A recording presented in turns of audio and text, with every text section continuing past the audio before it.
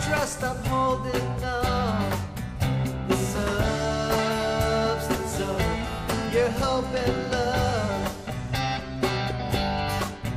The substance of your hope and love. In your hand I'll face the storms. In your will I'm pressing on and on. The substance of your hope and love. The substance of your hope and love. Shining down like a bright star in the day. Well, the message is the question of divorce, and it remains a controversial subject in the church today. And the reason it is because basically the church has kind of mimicked society. If you go back 20 years ago, there was a lot of stigma when it came to divorce because that's what society said. Currently there's still that in some churches around the country. A lot of churches are a lot more gracious, to people that have been divorced and remarried and so forth, and we thank God for that.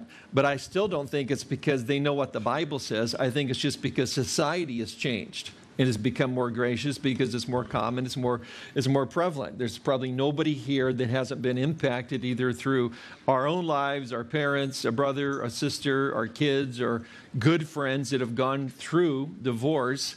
And we know that how difficult it is. So it's a controversial subject, but what we're going to try to do is just walk through what Jesus says about it this morning. And I think that I hope it's enlightening. I hope we kind of get to the truth of the thing and be able to, what I hope will be something that will minister to you. When we were in Matthew 5, we talked about, the subject came up again. And we talked about the misconception of marriage in our own country that says 1 out of 2 marriages end in divorce. And we talked about how skewed those statistics are because what they do is they take all the number of marriages and all the number of divorces and 1 out of 2 end in divorce. But what they don't tell you is that you have a subculture of people that get divorced over and over and over and over. And if you take all those guys out of that, then the number of people staying married is far greater than that. Most people that get married stay married, but you don't really hear that through the media, and I think for an intended reason, because it's not a popular concept with our culture these days, the idea of the permanence of marriage, but certainly that's at the heart of what we want to look at. In fact, the statistic is if you get a divorce, 3 out of 4 people that get a divorce get another one and another one. 3 out of 4. So there is this whole little subculture. Now, it's interesting as we look at the culture of Jesus' day, where it come from the law of Moses and so forth, we're going to find a lot of commonality between what's going on in the world today, people's views of this subject and marriage, and what was being reflected at the time of Jesus. At the time of Jesus, divorce was considered a virtue. A virtue. You were a righteous person if you got a divorce. Why? Because they believed, misinterpreting what Moses says in Deuteronomy 24, and we'll read that in a moment, they believed, they would say, and they'll say to Jesus, but didn't Moses command that you get a divorce? That's really what they thought, what they believed. So in the Torah, of the law of God, it commanded you to get a divorce if your wife was not pleasing to you in some way, and we'll talk about the specifics of what Moses said. But if God commanded you to do that, and you did it, then you did the right thing. You did a righteous thing. They absolutely believed that if you didn't, then you were not obeying the law of God. So it wasn't that way historically through Judaism. We think about Judaism being very pro-marriage, very pro-family, which it was historically. But by the time you get to the days of Jesus in the first century, it was at one of the worst times of Judaism, according to their own historians. Tremendous immorality. And we've talked about the corruption within Caiaphas and within the Sanhedrin and the leadership over the country. But in Jesus' day, it was considered a virtue, and I'll read you a couple of quotes from a few rabbis to illustrate that in a moment. And again, And then in our own society, we've got, in our own church, we've got lots of folks that have, no show of hands, we've got lots of folks that have been divorced and are still single, divorced and been remarried, some that are in process, some that are still suffering from it. Again, just to lay a few ground rules out that, and again, you can tell this is not one of those opening with a wonderful emotional illustration that really draws you in. This is a lot of information. And actually, we want to kind of put our thinking caps on and make sure we've got it straight, because there's a lot of people that, I'll just tell you, they misunderstand the whole concept and really don't know what the Bible says about it. And I think it hurts people today, unfortunately. When we were in Matthew 5, when we covered this, the one thing that we saw and we tried to make clear is that divorce is not a sin. It is never mentioned as a sin in the Bible. You can't find it as a sin anywhere in the Bible. It's taught in a lot of churches that it's a sin. It's not a sin. In fact, we're going to see, based on what Jesus says, that actually, if the one provision he gives for divorce, if you follow it, that is considered a righteous divorce. We don't even look at it. We don't even think that that's possible. But I'll give you a couple of examples of that. The second thing, again, is that what Jesus is concerned about is our hearts more than anything else. And we saw that in Matthew 5. It's the reason why. And so that will become important for us to keep our eye on as well. Let's go ahead and jump into our text. And the first thing we're going to see is that Jesus is tested by the Pharisees for the purpose of entrapping him. And that's in verses 1 to 3. When Jesus had finished saying these things, he left Galilee and went into the region of Judea to the other side of the Jordan.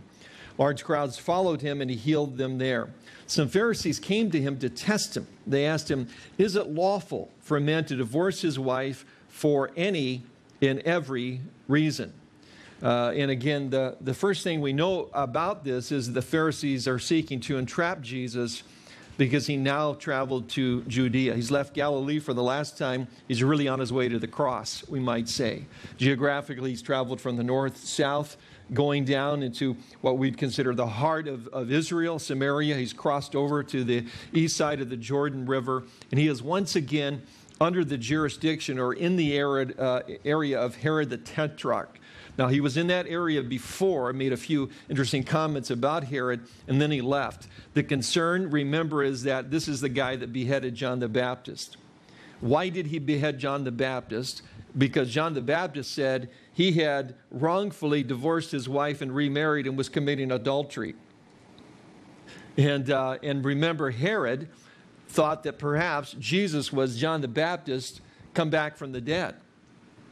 And Jesus needed to leave that area because really of a sense of a death threat from Herod. Now he's back in that area again. It's a little dicey. What's the question they come and ask him? What does the law say about divorce? Because whatever you say, you're going to end up on the wrong side of this. Either we're going to be able to prove once and for all that you're not the Messiah, or you're going to say what we think you're going to say, and we're going to go right to Herod and say, this guy's accusing you of the same thing as John the Baptist. Either way, it's a win-win for them. So this whole thing is all about entrapping Jesus. He's there once again, notice healing everyone and so forth. These guys are tremendously jealous. They have really already written Jesus off, and we've already had an official pronouncement on their part by an official delegation from Jerusalem that he is not the Messiah. In fact, what he does by the power of Beelzebub. It's what we refer to as the unpardonable sin, the rejection of Jesus as the Messiah. And again, secondly, the Pharisees seek to entrap him by the question of divorce in particular. Now, again, it was a virtue in that day. Let me read, I'm quoting from John MacArthur's commentary on Matthew, and he says this of that time. One rabbi in the Talmud wrote, for example, "A bad wife is like leprosy to her husband. What is the remedy? Let him divorce her and be cured of his leprosy." Another rabbi wrote, "If a man has a bad wife, it is his religious duty to divorce her." It's a little interesting there, a little different. You understand why, when these guys come to Jesus, is it lawful according to Moses? Didn't Moses command us to divorce our wives for any and every reason? Well, let's look at the text It's back in Deuteronomy 24, the first 4 verses, and then we'll make a couple of observations about it.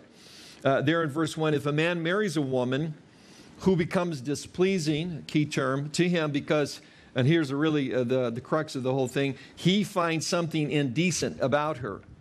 And he writes her a certificate of divorce, gives it to her, and sends her from his house. And if after she leaves his house and becomes the wife of another man, and her second husband dislikes her and writes her a certificate of divorce, gives it to her and sends her from his house, or if he dies, then her first husband who divorced her is not allowed to marry her again after she's been defiled.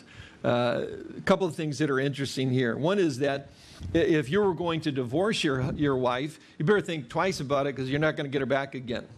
Once you do it, it's done. That's it. So that was meant to be there intentionally for that reason, to try to get a guy to think twice about doing this. And then secondly, he just couldn't say it verbally. He actually had to track down a scribe, an attorney, and have a legal document drawn up. It had to be presented. He had to give it to her and so forth. So that may be held off, maybe divorce in the heat of an argument. If it's going to be that easy to come by, let's try to slow down the process a little bit. If you do this, you'll never get her back again, ever. And if you do this, there's some steps you've got to walk through to make it possible. But notice, in fact, that once that happens, she's free to marry again. And what's her husband called? An adulterer? No, he's called her husband. So there is freedom for remarriage under the Mosaic law that we see here. By the time Jesus comes along in the first century, in this question, this argument, there's 2 main schools of thought. And I don't know if you've heard both of these names before, but there was Rabbi Hillel and Shammai. And Shammai's position was the fact that he believed that this idea, the question of what does it really mean, some indecent thing in her, and it's going to state it differently in different translations, but that's what it says in the NIV, something indecent in her. What does that mean? And Shammai taught that meant that she had been sexually unfaithful, that it was a sexual sin, it's adultery. That's what we're talking about. So Shammai held to the view, we might call it the conservative view, that if there's been marital unfaithfulness, then that's the real grounds for divorce. That's what Moses is talking about. And then there's the position of Rabbi Hillel. And these guys are famous. They're tremendous teachers, very famous within Judaism. Hillel, sometimes I say that Hillel liberal. That's how I remember his is more the liberal view, and because sometimes you get the names backwards here with the positions confused. Now I say that, but I need to say this: he was not liberal. He was not liberal. He was very conservative. Also, he held to the inerrancy or word of God. He was a righteous man and a very famous rabbi within Judaism. Sometimes you hear that, well, he was the liberal guy. Well, you can kind of say that to remember his position. He was not liberal, though. So how does he arrive at this position? I don't want to say it's through the obvious way of the study of God's word. Now, remember, Shammai's position is that if there's been marital unfaithfulness, you write a certificate of divorce. That's the grounds of divorce. That can't be true according to the Word of God. If somebody was sexually unfaithful, if there was adultery, what did the law command happen to that person? They were stoned. So they're supposed to write a certificate of, hold that way, we kill you. So Hillel said that. One thing I know for sure is that whatever Moses meant by that, it wasn't adultery. Because there's a remedy in the law for dealing with that. And the reason that it was there is because once they died, now that other person was free to marry. Because until death do us part, death ended the whole thing. So Hillel's position was whatever Moses meant, it wasn't that. Because we have a remedy for that in the law. So it has to be something other than that. So then the question, what is it? And it gets all the way to she burns your toast on a regular basis.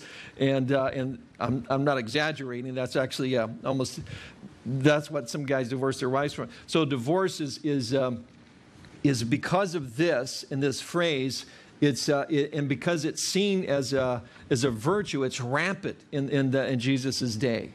Divorce was very, very common because they saw that really because of the position of halal. It's not because of sexual adultery, because that ends in death. So therefore, what he means by something indecent has to be what we would call today irreconcilable differences. There's some kind of, why do people get divorced today?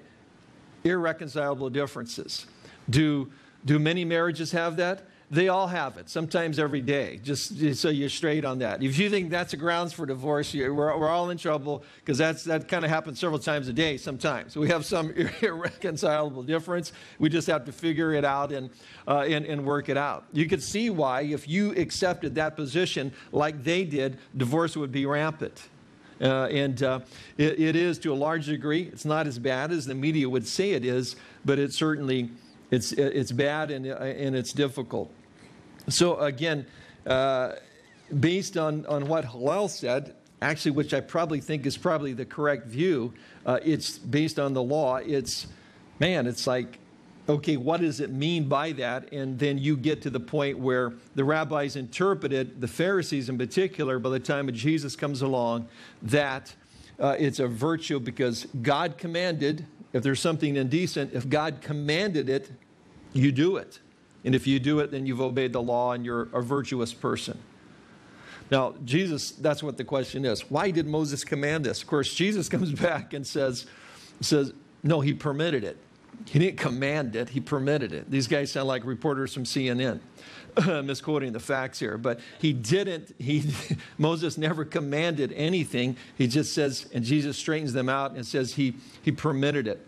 In terms of why was it so radical that there would be stoning or death because of sexual immorality? Well, again, it was an example to warn. It was an example to warn because don't you think that would like cut down on it just a little bit? If somebody committed sexual immorality, that would just kind of really change the playing field there a little bit. I know when you fly and arrive in Singapore, and I've been there through that airport a couple of times, big signs, red and white letters everywhere. I don't know if you're aware of this, but if you have drugs in Singapore, you're executed. And so when that kind of, they don't have a big drug problem there. So as you're at the airport, there's a big sign saying, if you have illegal drugs on you, here's the amnesty bin, drop them off now. If you go by this point, and there's signs warning you repeatedly, and they tell you on the airport, on the plane as you arrive, if you go beyond that point and you're caught, you're going to be executed. Not a big drug problem there. It's very harsh, but there's not a big drug problem. So within Judaism, under the law of Moses, again, it was to try to eliminate this thing that destroys people's lives, that destroys marriages, it destroys families, it destroys really the fabric of our society as a result. So it was very harsh under the Mosaic law. And then secondly, goes along with that, God did that to preserve the nation of Israel, to try to preserve this tribe, nation, group of people through whom the Messiah would come. And so it's very harsh. And the third reason they did it, I've already mentioned, is because it then left the other party, the innocent party, free to marry again. So God permitted, we see right here in Deuteronomy 24, again, the permission to go on and marry once again. So their question is it lawful or to divorce for any and every reason is meant to entrap Jesus. It's for that purpose. Now, Jesus comes back in a typical Jewish argument. He doesn't answer their questions. He gives them a question, which is very, very typical. And so in verses 4 to 6, Jesus gives us God's original principles for marriage. You're concerned about divorce. You're concerned about when is divorce okay, any and every reason. That's not the issue. The issue is how do we stay married? This is really where Jesus is getting at. And he says in verse 4, haven't you read, he replied, that at the beginning the Creator made them male and female and said, for this reason a man will leave his father and mother and be united to his wife, and the two will become one flesh. So they are no longer two, but one. Therefore, what God has joined together, let man not separate. So the first thing we notice is that the original principles are not found in Deuteronomy. Jesus goes all the way back to Genesis. And again, he teaches what God positively had in mind for men and women when they come together in marriage. And why go back to Genesis? Because if we go back there and see God's plan, God's ideal, then divorce is really not even in the vocabulary. It's not there. It's really meant to be permanent, which is why when the disciples hear this teaching, and they are very part of the culture they're in that believes that you can get divorced anytime you want for irreconcilable differences, and they hear this teaching on the permanence of marriage, they go, well, who's going to get married then? There's a lot of people that ask that question, right? If what you're saying is true, you've got to follow God's guidelines, His plans, and it's permanent no matter what. Why should I get married? There's a lot of people that think that. They're right in line with the disciples. Let's look at this for a moment, though. The original principles are in what I call, again, back at the beginning, the creation account. And then secondly, they're in what I call the first wedding performed by God. Here's Adam and Eve in the garden. God brings them together and then basically says these words to them that are repeated 4 times in the Bible.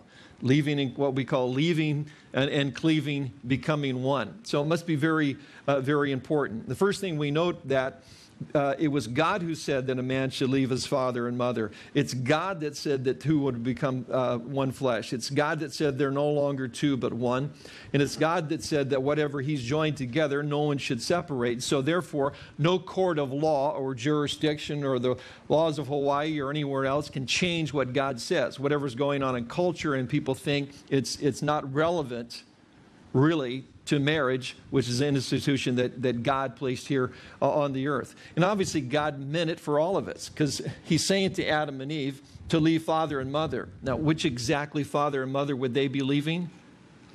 They didn't have any. So obviously this is meant for all of us, meant to be throughout all time. The differences here are interesting. Again, I've got four Ds that I've stolen from David Hawking. If you ever come to a wedding, you'll hear me preach on these 4 principles, but I like the 4 Ds, so I may stick with them here. And the first one is there are differences between men and women.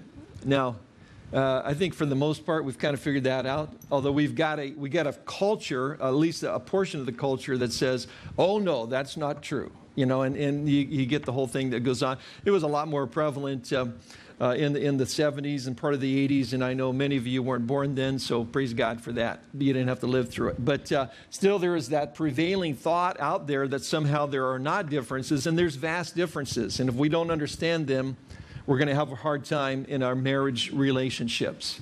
Just men and women talk differently, think differently, act differently, have different expectations. We communicate entirely differently. When a husband comes home at the end of the day and he's tired and he's had a tough day, and he walks into the door and the furniture's all rearranged, and he said, "Who moved the furniture?" That's not good. See, because the wife has spent all day taking care of that and doing that, trying to figure out what would be best for the home. So when he says that, what she hears is that my time doesn't mean anything to you. You don't care about me. You think I'm worthless. And no, you just said, "Who moved the furniture?" But what she hears is something completely different. See, guys have to learn to speak womanese if they're going to be able to get along in the context of marriage and understand how this thing works. Kathy and I were at Sports Authority about a week ago, and she was looking for some new walking shoes and stuff before we go on our trip, and we're looking along, and I'm helping her, of course, pick out these shoes. You say, well, that could be tricky. How do you do that? You do it simply by this. When she picks some shoes out and says, "What do you think?" You say, "I think those are very nice." That's how you do it. "I think those are very nice too," you know. Yeah. "Oh, these might be a little expensive." "No, it's okay." Anyway, so that's how you do that. Now, there was a guy, the aisles are real high, the shoes are stacked up, so there's another couple over from me, and I just was thinking, this guy does not know how to pick out shoes with his wife at all, because he's saying stuff.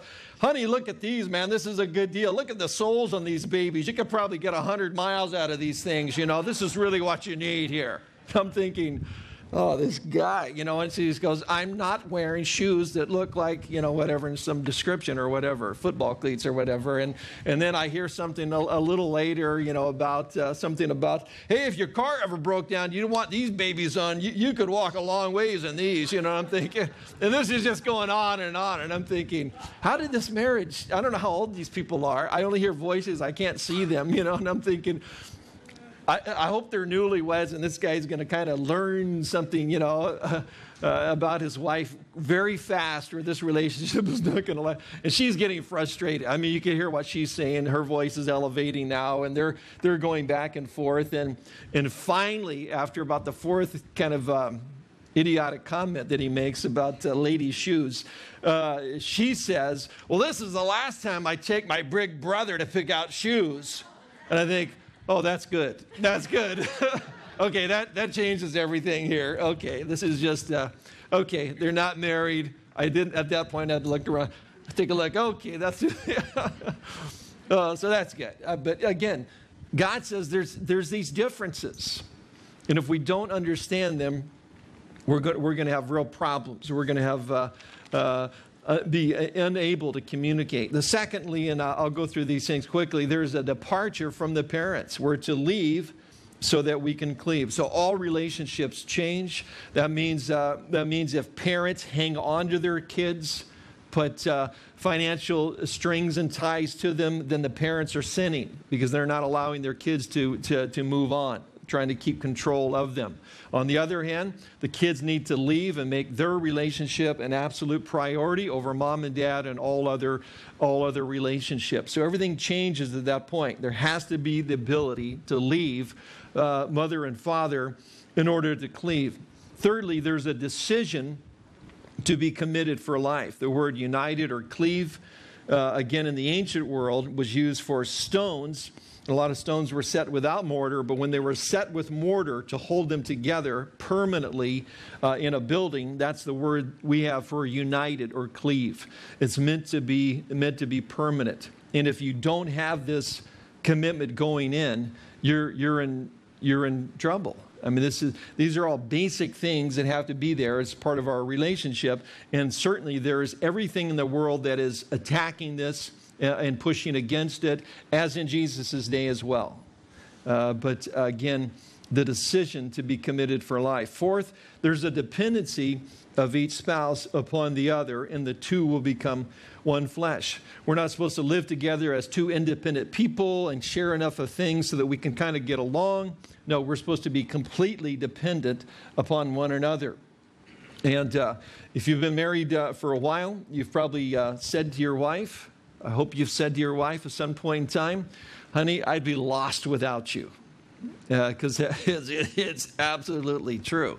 And they need to hear that. At the same time, hopefully they're maybe saying that to you once in a while. An interdependence upon each other. I can't live without her. I can't live without him. I just can't make it. We're one. That's God's plan. That's God's ideal in his design. Now I'm going to read a couple of quotes today to you from John MacArthur's commentary. And this is another one, a little lengthy, but I think it's important. He says, God engineered men and women to complement, support, and give joy to each other through the mutual commitment of the marriage bond. It is by his divine hand that they are created to fulfill each other, encourage each other, strengthen each other, and produce children as a fruit of their love for each other.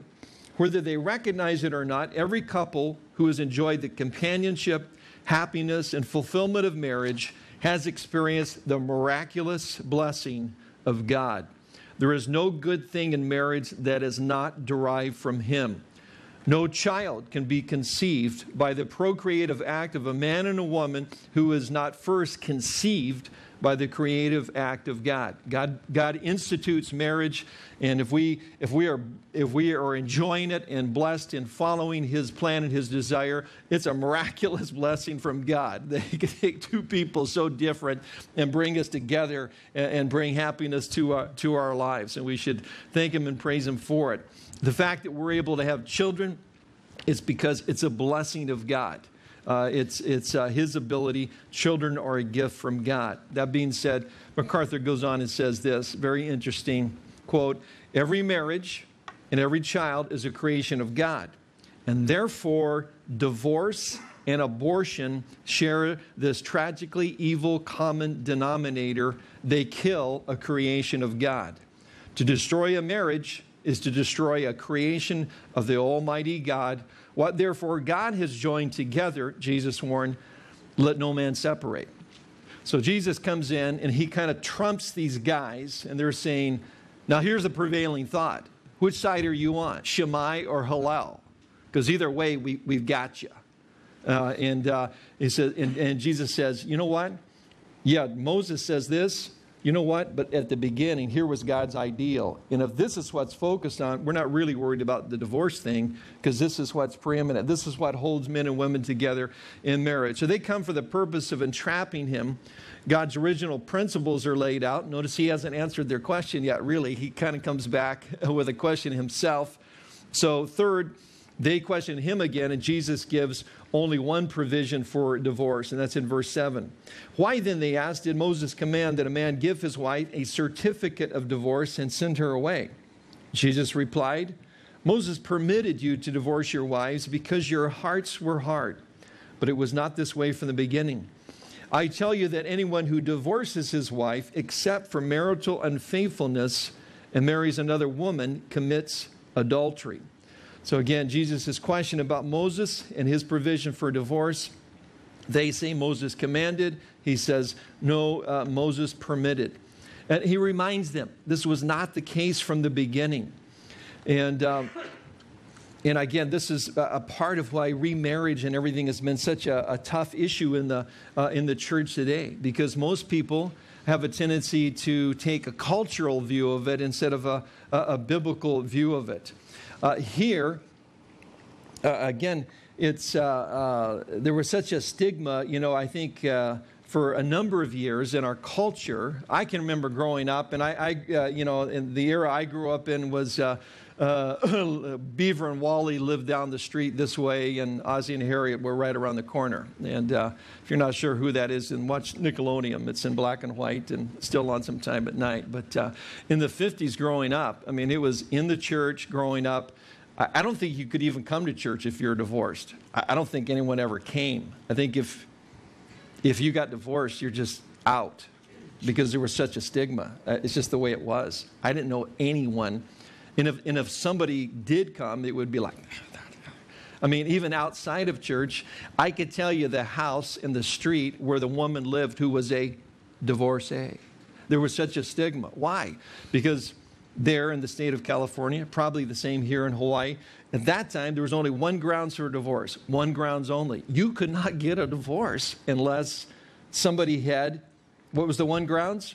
Adultery. That was the grounds for divorce. Some of you are a little younger, you didn't know that at the time, but that was, so it was a heavy thing. So if you got a divorce, it was like, was it her? Was it him? Because that was the only grounds. So somebody, wonder who it was. And there was all the gossip, the rumors, there was a lot of stigma with it in society. And unfortunately, it carried right over into the church, unfortunately. Again, what happened later, then the laws got changed. And I remember when that happened, is the laws got changed from that now you could get a divorce for irreconcilable differences. That's what people list on their divorce certificates now. Again, the commonality is, what was the grounds in the Old Testament or under the Mosaic law for getting a divorce? Irreconcilable differences. It's what we really have today. So they come with Jesus with this question, but what did God command? And notice the option. If he sides with Rabbi Hillel and his remarks and say that it's not for marital unfaithfulness, it's for any and every reason or irreconcilable differences. If Jesus sides with Rabbi Hillel, then they're going to go, yeah, but didn't you say in the Sermon on the Mount, didn't you take the high road of morality and say that if a man even lusted after another woman, then in his heart he's committed adultery? Didn't you say that if a man was angry towards someone else, that in his heart it's like he's already killed him? And now you're going to side with Rabbi Hillel in this instance? Don't you see the inconsistency here? I thought you were the high moral teacher, taking us to a higher authority to show us what was wrong in the law, that we could live by it and still sin to God. If he sides with Rabbi Shammai and takes what we would call the conservative position, then they're going to go, wait a minute, you hold his position, but aren't you the guy that dines and sits with sinners and tax collectors? And sinners is always in the noun form when it's used like this, and it means sexual sin. Homosexuals, prostitutes, and so forth, that Jesus would frequent with, minister to, eat with, and so forth, trying to share the love of God with. So you're going to tell me that you're going to side with Rabbi Shammai, the conservative one, but look how you live. Don't you see the inconsistencies there? Either way, there's a gotcha. If he disagrees with Moses and what the Torah says, then they say, you're a blasphemer, and you cannot possibly be the Messiah. They thought this out a little bit, don't you think? This is a good question for these guys trying to trap Jesus. Now, if Jesus said that all divorce was wrong, that would be an option. Then he's calling God a sinner, because God divorced Israel, Jeremiah 3. Israel, again, was spiritually committing adultery by worshiping other idols, other gods, and so forth. So God tells the prophet Jeremiah to literally write out a certificate of divorcement and divorce Israel. So if all divorce is wrong, and that's what Jesus says, then he's saying that God is a sinner. And they still got him. Then you can't be the Messiah. So again, what does Jesus do? Well, he says, you really misunderstand what Moses said all along.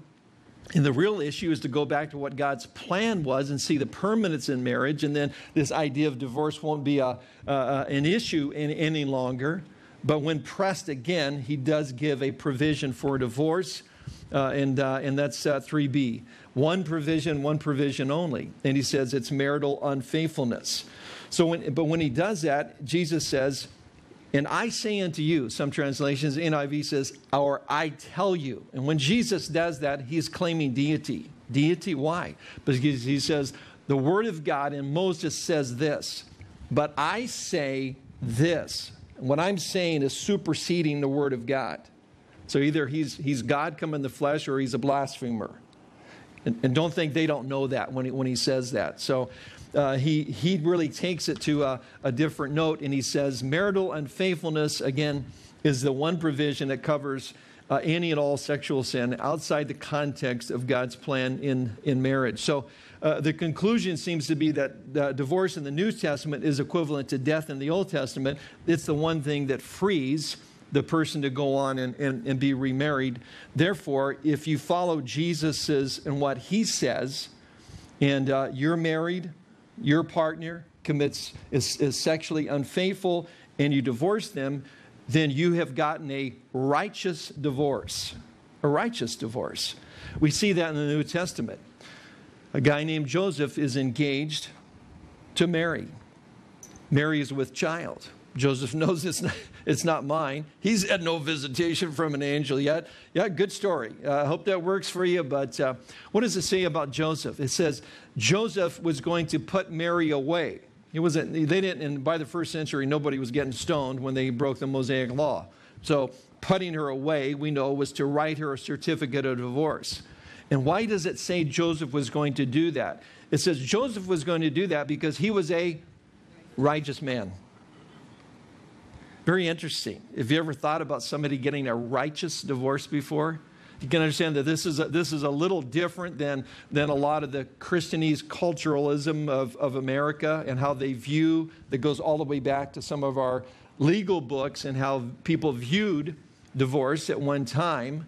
And tremendous guilt, tremendous condemnation associated with it. It's not as bad anymore. Why? Because they understand biblical truth now? No, it's because culture's just become very lax in this area. It's okay for people to get a divorce for any and every reason. It's okay. So in some ways, it's made it easier within the church for folks that are divorced and remarried or divorced and single and so forth. It's made it a little easier. People a little more gracious. I don't think it's because they understand what Jesus said here, though, which is what our view should be, obviously. So again, Jesus did not teach that the offended mate had to get a divorce. No, he says it was permitted at that point in time. And again, why was there divorce in Moses' day? Jesus says it was because of the adultery? No, he says it was because of the hardness of their hearts. It was what was going on in their hearts that led to the divorce. It wasn't because of sexual sin, because if somebody committed sexual sin, they were killed. So when it comes to why did Moses permit divorce, it was because there was something that had really gone wrong in people's hearts in the context of marriage. And I want to give you a couple of particulars to help us understand that. Hebrews here, I believe it's the Apostle Paul writing Hebrews 3:7. And I've got the verse for you. It says, so as the Holy Spirit says, today if you hear his voice, do not harden your hearts as you did in the rebellion during the time of testing in the desert. So what does it mean to harden our hearts? It means you were no longer listening to God's voice. Why do people get divorced according to Jesus? It's because of the hardness of their hearts. They no longer listen to the Lord. Go their own way. Do their own thing. There's a second part of this in verse 13, continuing in chapter 3. But encourage one another daily, as long as it is called today, so that none of you may be hardened by sin's deceitfulness. Sin is deceitful. Why do people get divorced, even Christians today? It's because we would say they're not following God's ideal in his blueprint and understand the concept of permanence. What happens is their hearts become hardened because they're not really listening to the Lord anymore, and because of sin's deceitfulness that comes in. Let me tell you one, pride. That's a sin. You think it has anything to do with how people get along? No, you said this. No, I didn't say that. I said that. You know, when there's arguments, nobody's going, well, I just really humble submit to you, honey, that I disagree with you. No, I mean, when these arguments are going, when things are happening, when somebody uses the divorce word in the middle of argument, what steps up? My pride. No, you're not. I'm going to divorce you. No, you're, and it just, the whole thing ratchets up. If you want to see real drama, go to a divorce court. It's not a pleasant thing. And so sin's deceitfulness come in. So all of us should be warned of that if we're married. We need to be very careful. We understand that there's differences, that I need to depart from all the priority of all other relationships, that God has a purpose for us coming together and making us one, and he will, that every marriage is really a miracle of God. It can be blessed by God. At the same time, my heart can become hard pretty easily, actually, with the things in the world and the things that go on and everything that's against marriage. So the Pharisees, again, tested for the purpose of entrapping him. Jesus lays out God's original principle, and then he gives only one provision for divorce. And then fourthly, Jesus' statement about the permanence of marriage is hard for the disciples to accept. Verse 10, the disciples said to him, if this is a situation between a husband and wife, it is better not to marry. Jesus replied, not everyone can accept this word, but only those to whom it has been given. For some are eunuchs because they are born that way. Others were made that way by men. And others have renounced marriage because of the kingdom of heaven. The one who can accept this should accept it. So a couple things about this, and this is really for the singles that are in the body of Christ. If marriage is permanent, then the disciples think it would be better to be single, because again, they had bought into the culture of the day, the religious culture, but the culture of the day that said, if it doesn't work out, I can always get a divorce. I'll get married, but if things get tough, I mean, there's no, it's like, it's very acceptable. We'll give it a shot, see if it'll work out, kind of a thing. And the disciples saying, you're telling me that no matter what, I have to stick it out all the way to the end until death do us apart? And Jesus is saying, exactly. And there's only one provision for getting out of that. And they're like, well, that's better not to be married then. It's better not to be married. So secondly, here it says, if marriage is permanent, then it's important to understand what it means to be single. And Jesus gives a couple of examples. And by the way, the word eunuch just means you're single. That's all. I mean, there's a connotation in the ancient world and stuff, but it just means you're single. So he gives 3 different types of singles. I thought, that'd be good if we want to be really biblical and we're going to start like a singles ministry. We could call it the Eunuchs. Eunuchs meeting, Tuesday night, 7:30. Probably won't go over real big, but it just means singles. So what does he say about singles? Well, he says, singles who cannot accept the teaching about marriage, stay single. If you can't go into it and realize that men and women are different, I have to leave all my other relationships behind. This is going to become the priority, and I am making a commitment for a lifetime. I'm going to live interdependent upon that other person. Jesus says, if you can't accept that and buy into that, stay single. Just stay single. Don't get married. That's what he says. Secondly, he says some people from birth should not be married. There's two views on this. Some people would say that some people, because of birth, physical problems, emotional problems in birth, should not get married. That's one view, and I could see a validity in that. I really think primarily, though, he's talking about people that just really have the gift of singleness. They're okay with it. They're okay. They don't have to be married. And of course, the Apostle Paul is a great example of that. In 1 Corinthians, talk about the advantages of being single in terms of being able to serve the Lord. You don't have the restraints. If God calls you to the mission field, it's a lot easier just pack your one suitcase and go versus if you have a whole family. Give you an example, our missionaries, Vaughn and Isabel. When Vaughn was able to, after, again, they were in Pakistan for a number of years, and then the door kind of closed on the ministry there after about 6 years or so, and they were back on the mainland and training missionaries, working in a missions training school, going in and out of Pakistan with teams for maybe 3-6 months at a time. And then when the Taliban, of course, was driven out by our military out of Afghanistan, Vaughn had enough contacts that he was on one of those first planes going into the country right away with a lot of the other NGOs and people doing emergency kind of medical stuff and everything.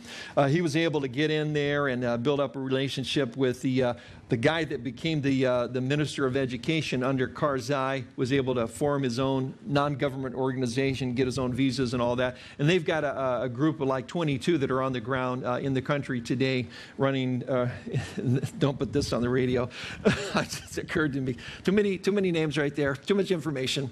But they're in there and some tremendous things are happening. But at a point in time, that guy said to Vaughn, who was leaving family behind, going in and out of the country for a couple of months at a time, said, we need you here full time. We need you here full time. This thing is happening. It's expanding. This is going back a couple of years ago. Remind you, there's still a little war going on over there, and it was even a little dicier a couple of years ago. And the guy's saying, if you want this thing to continue, we need you here full time. The only way he could be there full time was to take his wife and his 3 kids and to Kabul, live there, and continue the business operations of the ministry that they do there. Was that harder because he was married? Was that a harder decision? That'd be an easy decision. I can just tell you, it was an easy decision for him if he's single. He's there.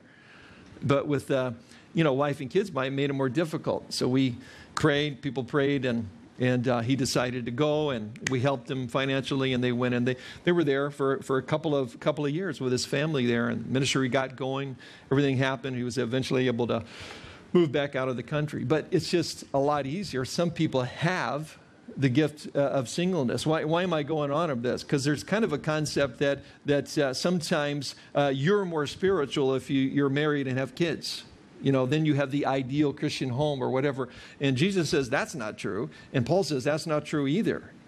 He says, in fact, from birth, from the beginning, in God's plan, you should pray about whether you should be married or not, because there are folks that God intends to be single, and he's got reasons and purposes for that.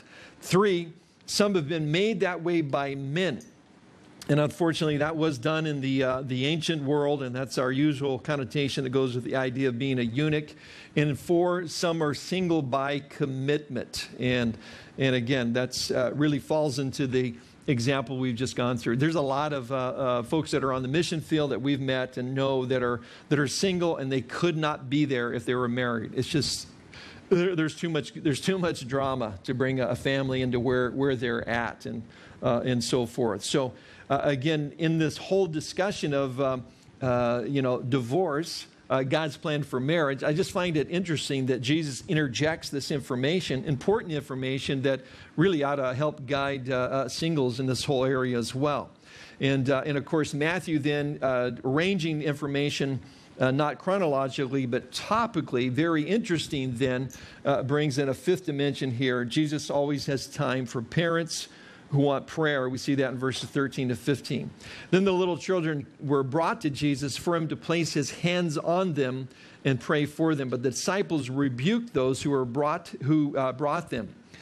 Jesus said, "Let the little children come to me, and do not hinder them, for the kingdom of heaven belongs to such as these." When he had placed his hands on them, he went on from there. So two things very importantly. The disciples rebuked the parents bringing their children to Jesus. And just in their defense a little bit, Jesus has said he's going to suffer, he's going to die, he's on his way to the cross. They've moved down into this area of Judea where they're under Herod's jurisdiction. He's just had this big run-in with the Pharisees. They're not sure which way this thing is going to go. But one thing's for sure is that this is not a good time to bother Jesus with a bunch of kids. This was a common practice, especially on the Day of Atonement, to bring the kids to a rabbi and have him place his hands on them or hold them and pray for them. And that we follow that example in terms of baby dedications. But the disciples are basically saying to the parents, not now. You don't understand the dynamics of what is taking place here. Now, that's important to understand, to realize then Jesus' response where he says, no. I don't care what's going on.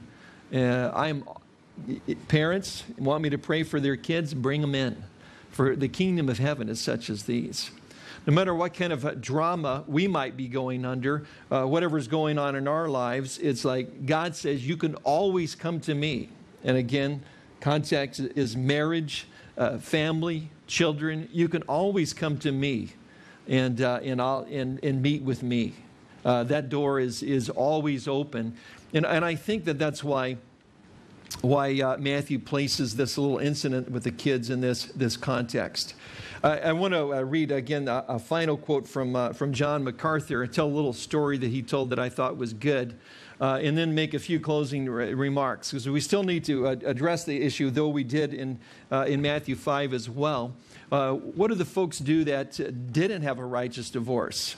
And don't squirm too long. There's grace here, and we're going to talk about that in just a moment. But again, John MacArthur says this in his New Testament commentary in Matthew. Romance can be a beautiful part of marriage that lasts even through old age. But romantic feelings cannot be the basis for a sound and enduring marriage, because they are largely composed of pleasant sensations towards the other person that are easily subject to change. A sound marriage is based on permanent, unconditional commitment to one spouse, even if romantic feelings flicker or are extinguished altogether.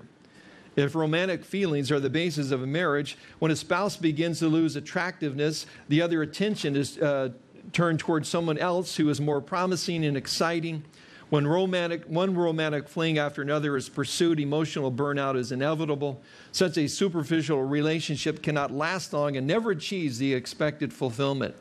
Each successive failure brings less satisfaction and more disappointment, disillusionment, emptiness. The collective results, as seen so dramatically and tragically in modern society, is a generation of disoriented, lonely, isolated, untrustworthy, untrusting, and emotionally bankrupt misfits looking for the next arousing sensation. And then at this point, he tells the story of a pastor, of a minister who's been married for 50 years, and his wife is ill, and she dies and goes to be with the Lord. And he's at the funeral, and he's walking away with one of his kids. And he says to him, "This is a good day. This is a wonderful day." And then his son asks him, "Well, why would you say that, Dad?" He says, "Well, I know that she's with the Lord, and I'm glad she went first. That's the way I wanted it to be, because I didn't want her to have the grief of burying me and then having to live alone. So it was a good day." And his point is, that's an example of love. that goes all the way. That's a permanence that he's talking about. And then he says, this guy had the opportunity to speak in front of a women's group, which he said was non-Christians, and so there's a few feminists, more than a few feminists in the audience, he said, and they asked him about this incident, and he says, listen, anybody who knows the meaning of true love always wants the other person to go first, because they don't want them to endure the pain and the sorrow and the anxiety and the loneliness of burying the one that they've loved. I dare say that the modern romantic relationship that they try to pass for love is a far cry from that kind of feeling and that kind of reality. And obviously he was right. Again, they bring up the issue of divorce, and Jesus says, you know what? That's not the issue. The issue is God's plan for marriage and the permanence of marriage. And if we'll follow it, what a blessing it can be. So again, divorce is in and of itself, it's not a sin, it's not sinful. Jesus is concerned for the reason for divorce. If you're divorced before you became a believer, then you're just single. You're just a believer. All things have passed away. All things have become new. You're a new creature in Christ.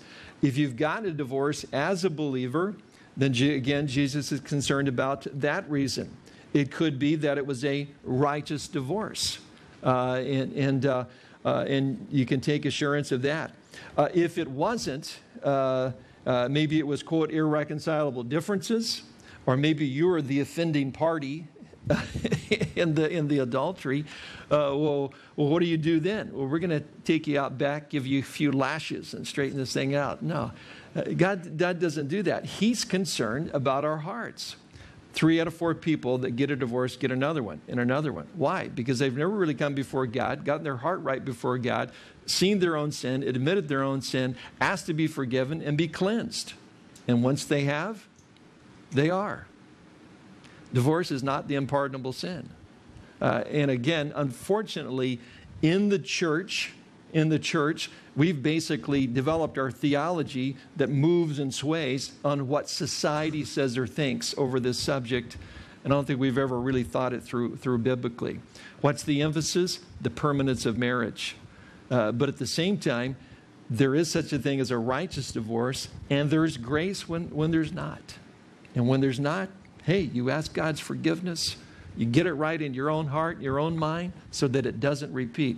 And by the way, the statistics where a person is divorced and then they come into a personal relationship with Christ and they have it right in their mind, the chances of them staying together are like very high, 80, 90% or whatever. They go off the charts.